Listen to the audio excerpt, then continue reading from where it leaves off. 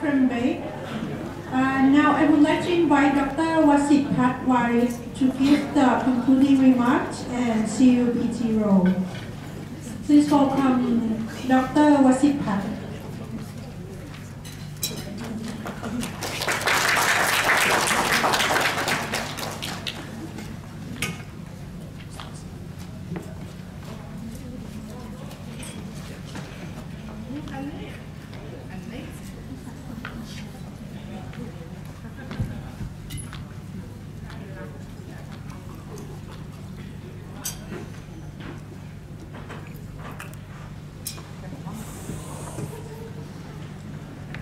มีเกียรติ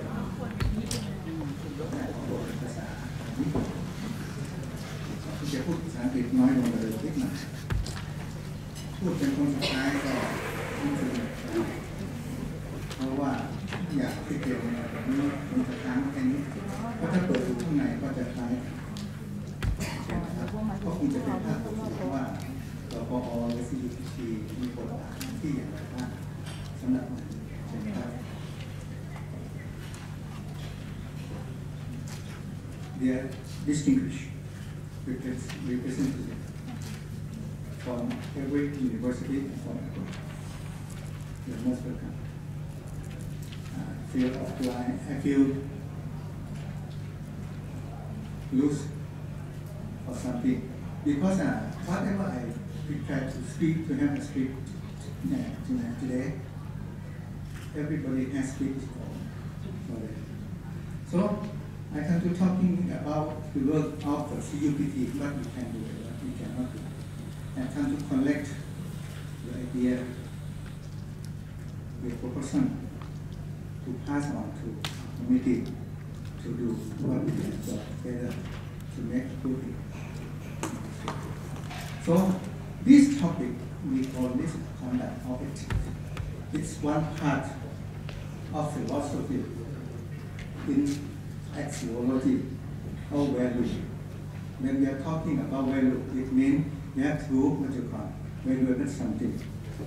So ethics is the way of human interact with each other in every case, especially in this world, in this present day. For our work here, for CUPT, I can summarize at least 2 points. The first one, in the macro scale on research program management. The inclusiveness during forming the research proposal developed by CUPT has been enhanced. However, the partition of the activity and budget in its proposal will be based on the competency of its university. Even though finally the activity and budgets proposed might be different in different universities, the protocol of a mentoring system will be applied to help increase the research capability of the weaker members. The transparency on research proposal evaluation has also been carried out in the form of committee. The monitoring and evaluation of the grant project will be based on the genuine results of the project without the other claim or the repeated claim. In the micro scale, on particular research project, nowadays each university has its own procedures to regulate the research ethics. However, the CUPT Research and Innovation Committee is currently working with the National Research Council of Thailand to look for the possibility of allocating the block grant for the basic research during this work. The preventive aspect of research project management in each university has been discussed as follows. The code of ethics is required to be the guidance for the proper conduct of research. It should include at least the proper process of research, proposal selection, monitoring. of the grant research project and the financial investigation. The mentoring system by the university well established in the research ethics practice has been highlighted. Collaborate in this manner of fraternity could help level up the research ethics practice of university to standard level. On behalf of the Council of the University, President of Thailand, with 27 member universities, are considered to play an important role in developing the country innovation. The main thing is how to use technology effectively and still Thai in a way that cope with economy of Thailand 4.0. This is a great proposition and a starting point. The research and the development of innovation with science and technology Thailand 4.0 will be used to boost the competitiveness of the country and the Thai 4.0, to reduce social inequality and lead to a secure, prosperous, and sustainable future. This is a summary of our work here.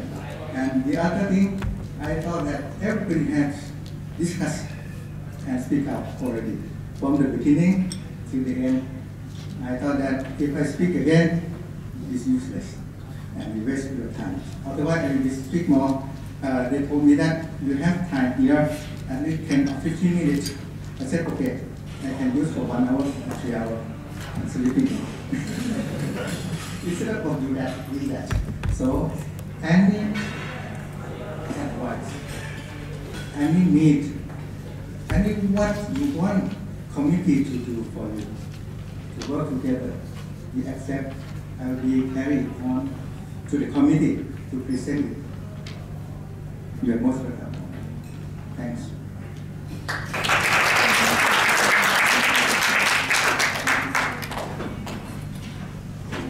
Thank you, Professor Wahid. And in fact, I'm not sure why you're leaving the stage.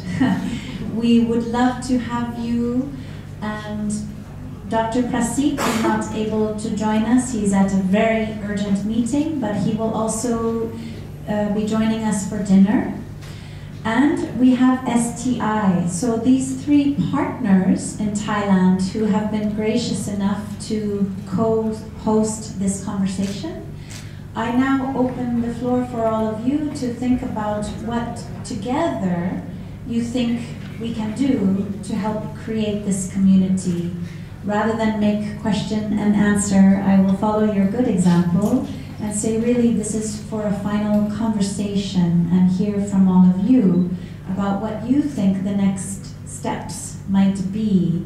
Should we establish a working group on research integrity, perhaps to inform STI's involvement in UNESCO meeting in 2019?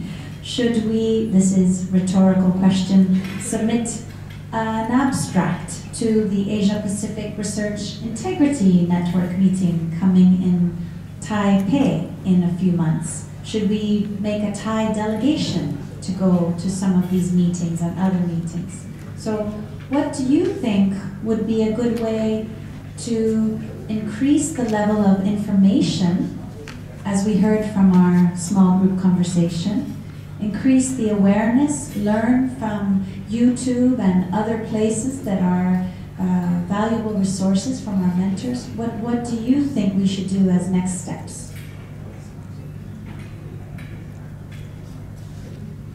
Our panel has some ideas they might like to express. What do you all think?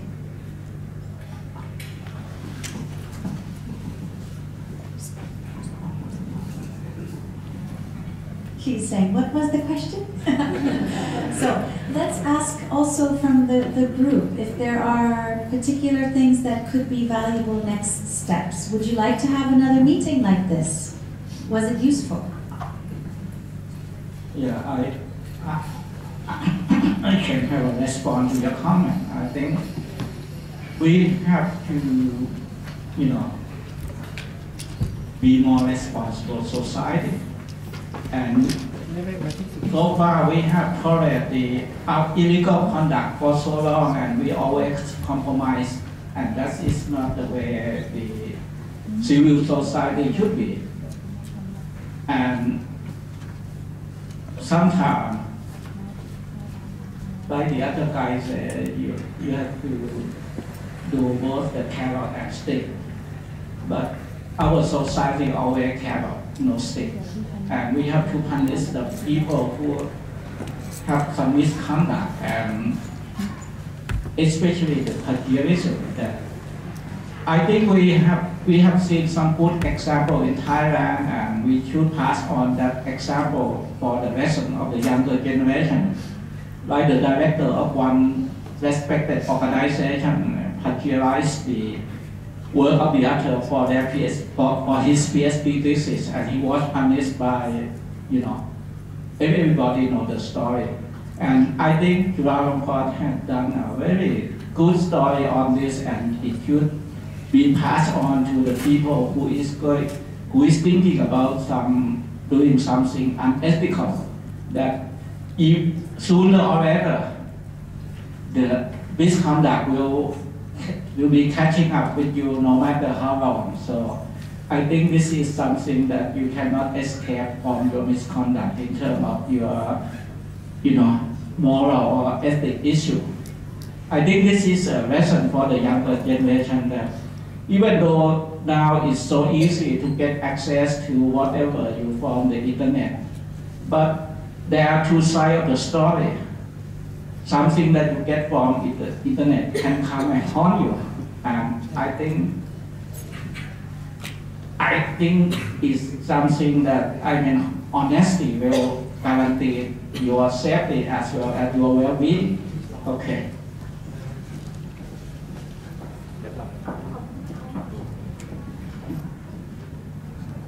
Yeah, but if we have the activity like this and maintain, I am sure our research society will be improved on the research misconduct. So let me add one more thing. I think we have to try to not to go along with the, our normal practice that we always compromise. We have to resist the temptation of compromising, because there is a word in Thailand that everybody knows, that's something we do in some social interaction, but in terms of the ethical standard, this terminology cannot be used in our dictionary. Okay. And are there particular ideas for helping create a system and an environment that is more conducive to integrity, not just these severe cases of fabrication, falsification, and plagiarism that will come back to haunt you, but what about in those cases of time pressures, reducing stress, even maybe training around stress management, how to manage a budget, how to write a grant? What about that? Have we ideas for how to do a better job on those questionable research practices that may not rise to the level of the extreme cases? What should we do as a next step for that? Have another meeting? I see some heads nodding. How about moving beyond meetings and discussion? What action steps, integrity in action, can we take there? Maybe an idea from the group. And this can be, you're nodding your head, our spokesperson from the conversation, please.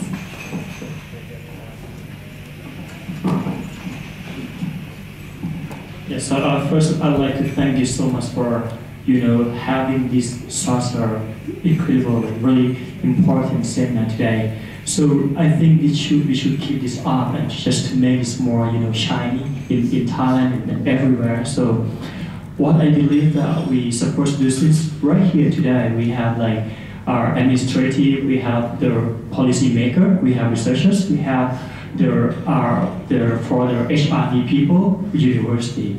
So right now we just have with like I would say that the right people in this group already. So for the next part, if we just really want to make sure that we can bring ethics to the real practice, it means that the people today, they might have to spread their words to their colleagues and their friends. And finally, the following up is going to be like more discussion because they're going to get more feedback about what exactly are their concerns and that they think that they would add into more of that part. And really importantly, that for me, like myself from NASA, so I'm just going to go back and talk to the people who can, you know, for example, my boss is like the research unit director, so would just like put us like just to share with other researchers that the ethics things can become more important. This should be something that we can put in our research proposal or something. So we should start from that. And if you have another seminar or discussion or about this topic, I would be there for sure. Thank you. Thank you, Kapunka. I hope I will be there too. I think this is an aspirational note on which we should conclude the day. And just to give you an example from Scotland, my colleagues at the University of Glasgow have put in action the concept you are describing. They have what they call research integrity ambassadors. So everyone comes to a meeting, then they go back and they spread the word and they discuss resources and share information and good practices and continue to play a part in that accountable research community. So each of us will stand up, all of us, because we've all contributed to this meeting, and particularly acknowledge our three sponsors, the STI, NASTA, and the Council of Universities for convening us together today. Thank you.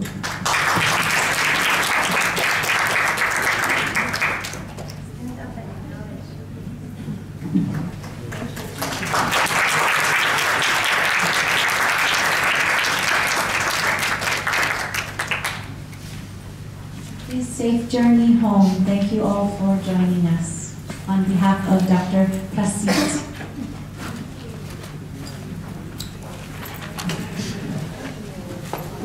Before we go, we have one more, one last thing, which is the token of appreciation. So may I invite Ajahn Yoku Warawan to present a token of appreciation to the distinguished speaker, please.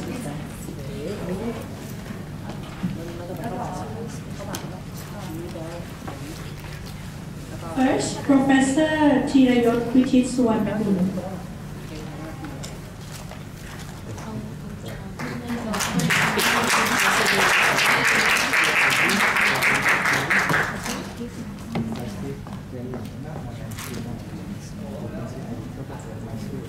Next, Dr. Wasit Patwari.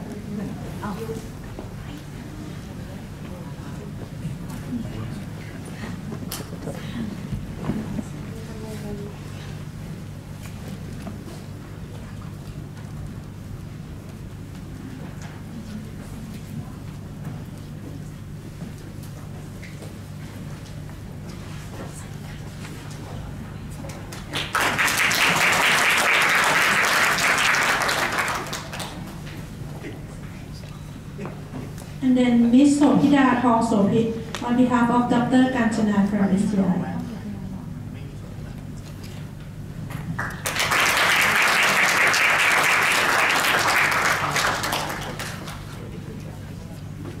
On behalf of NASTA, we would like to thank for your kind interest and participation. We hope everyone here has a very productive time today. And thank you very much and have a safe trip. Thank you.